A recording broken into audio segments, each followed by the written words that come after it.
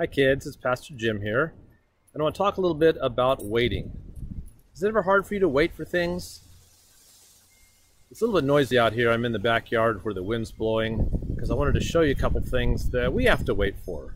But kids have to wait for things all the time, and you have to wait till the grown-ups say you can go outside to play. You have to wait until it's time to go swimming. You have to wait until it's dinner time. You have to wait until it's dessert. You have to wait till your favorite show comes on. Maybe you have to wait till you can go to Disneyland or something fun like that. Have to wait for your birthday. It can take a long time. It can get tiring waiting. We want to know when it's going to come. But the Bible talks about an example of patience, which means waiting without getting too upset about waiting, of a farmer. Farmers who grow things. So I want to show you a couple of things that we're growing here at our house. And we have some peaches that are growing here. Can you see those, the color they are? They were green, but they're getting to be a better color. And then over here we have some more peaches getting better. Then over this side of the yard we have our little bucket garden, and we've got some things growing in buckets. We've got some squash.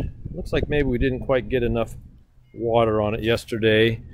Has some little flowers here that are starting to dry up, and behind the flowers, then after the flower fades away, then a little fruit grows. See over on this side. We've got some blossoms. Oh, there you can see a tiny little squash. It's looking a little dry. We better give it some extra water. These flowers will bloom, and then a tiny squash will grow, and then a big squash will grow, and sometimes they get very big. And then we have tomatoes. So here you can see a couple of the flowers. These ones are a little bit dried up because it was hot yesterday, so they might not turn into tomatoes. But after the flower goes away, then this tiny little fruit starts to grow.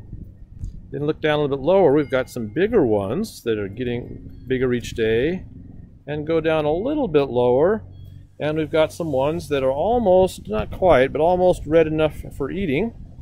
We've been waiting for those. And so the Bible talks about the farmer who waits until his crops get ripe, and then he's ready to eat them. So I hope that you can have some patience. So when you have to wait, you don't get too upset about it, but you'll look forward to the good things. And especially that we can have patience because we're waiting for the good things that God is going to bring in our lives. And we know that God has good things for us. Hope you're having a good week.